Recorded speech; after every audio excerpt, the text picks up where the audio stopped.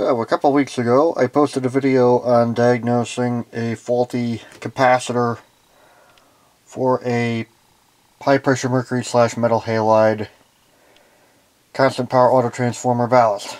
It's actually identical to this one. This is another ballast in the same lot of ballasts that I got from, don't remember what eBay seller it was. It was at the end of 2020, so it's been a while.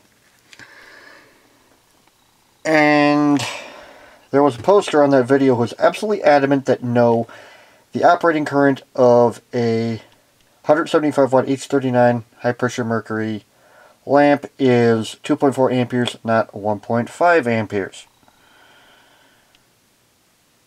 And to prove that wrong, I got this. This is an actual H39 only constant power autotransformer ballast.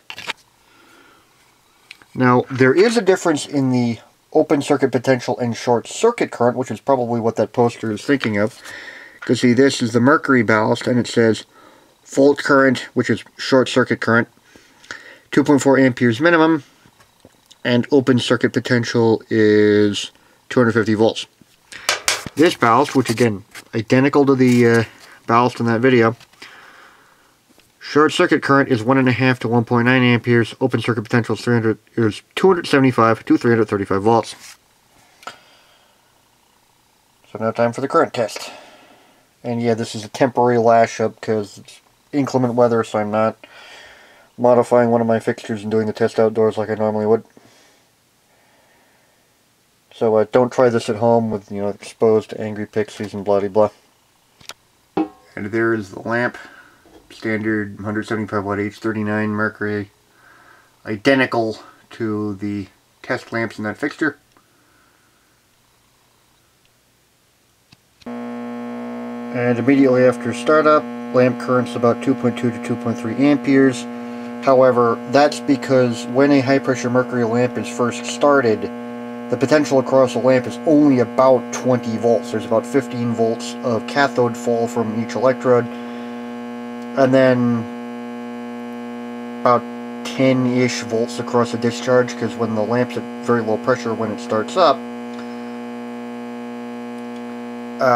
the potential gradient across the discharge is only 2 to 3 volts per inch versus about close to 40 or 50 when the lamp is fully run up, and it's going to be higher in lower power lamps which operate at much higher internal pressures. You can see there is the lamp still at a fairly low power because the discharge is still very diffuse.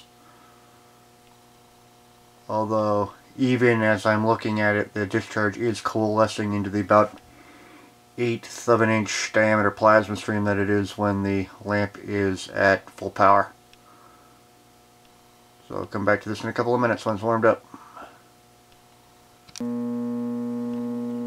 And only a minute or so in, and we're already down to 2 amperes.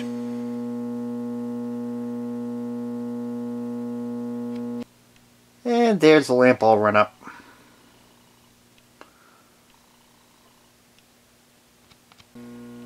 And with the lamp fully run up, operating current 1.5 amperes, like I was saying. Don't doubt me.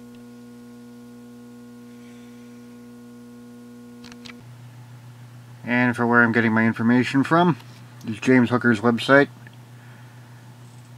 H39 175 watt mercury lamp, 1.5 amperes.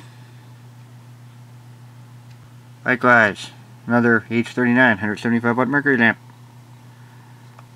1.5 amperes, again, right there.